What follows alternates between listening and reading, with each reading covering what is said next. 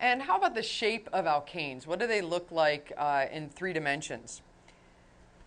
We can have different shapes known as conformational isomers. I put isomers in quotes here because these are not isomers in the traditional sense of isomers that are non-interconvertible unique compounds. Conformational isomers, also called conformers, are actually can be interconverted, and so that's why I prefer not to call them isomers. I prefer to call them conformers instead.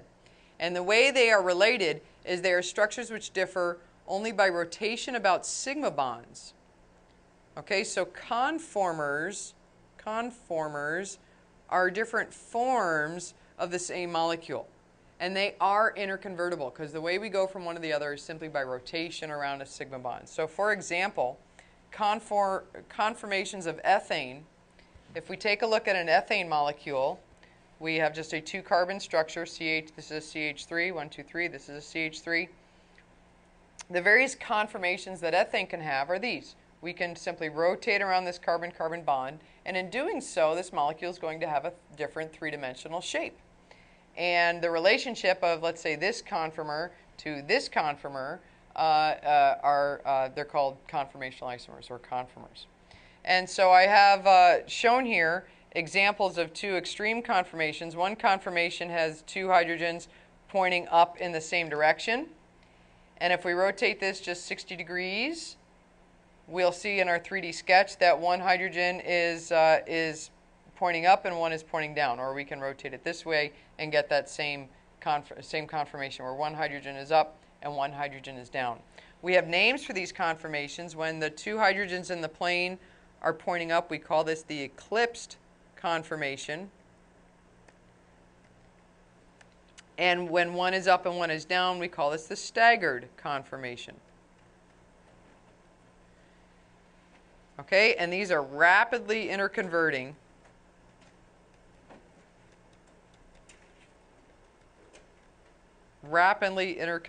conformers.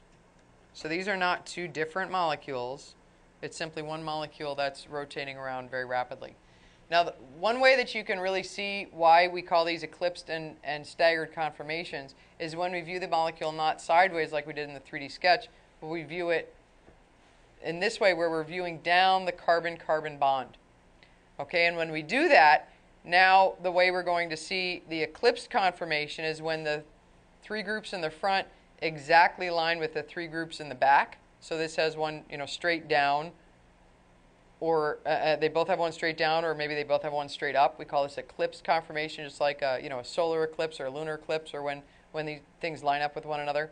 Okay, and the staggered conformation is when you have the bonds in the back are kind of intersecting the bonds in the front. And so it goes front, back, and they're staggered that way. This point of view is called a Newman projection. It's a very valuable projection. The way we can see that is by kind of standing over here and viewing the molecule like this, looking down the C2, C3, the carbon-carbon bond. And what do we see on this front carbon? On this front carbon, we see a hydrogen pointing straight up. And then we have hydrogens down. One is to my right. If I'm looking here, the wedged bond is to my right, and the other one is to my left. So this is what we see on the front carbon. And what do you see on the back carbon? Well, the back carbon, you see the exact same thing. There's a hydrogen straight up, and then the other 2 hydrogens are down and to the left and right. Now, the way we show the back carbon in a Newman projection is we draw it as a big circle so that we can see them both. So this is the back carbon, and this dot is the front carbon.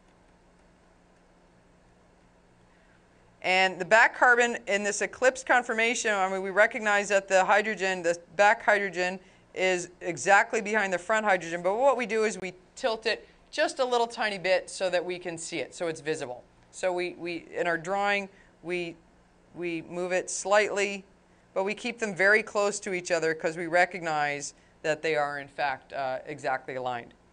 So this is what the eclipsed conformation looks like in a Newman projection. If we rotate the front carbon slightly like we did here. So we rotated around this carbon-carbon bond to get this structure. And now, by rotating it 60 degrees, we take this front hydrogen and move it 60 degrees. We do it clockwise. This front hydrogen, all three groups rotate as we twist the molecule. Then what happens now is on this front carbon, when we take this same perspective, now on the front carbon we have a hydrogen pointing straight down. And the other two are up and to the right and left. On the back carbon, we see a hydrogen pointing straight up. And then the other hydrogens are down and to the right and left. And so here we see the staggered conformation, a little easier to see in this Newman projection. Now, are these conformations equal in energy? They're not. The eclipsed conformation is higher in energy. It is less stable because of the interactions between the electrons in the CH bond in the front and the CH bonds in the back being perfectly aligned. We get some interactions there. We call that a torsional strain.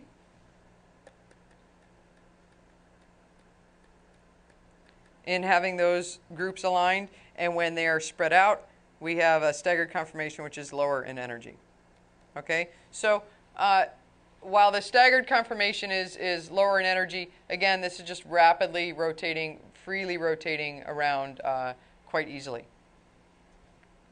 Let's call this eclipsed conformation A and the staggered conformation B.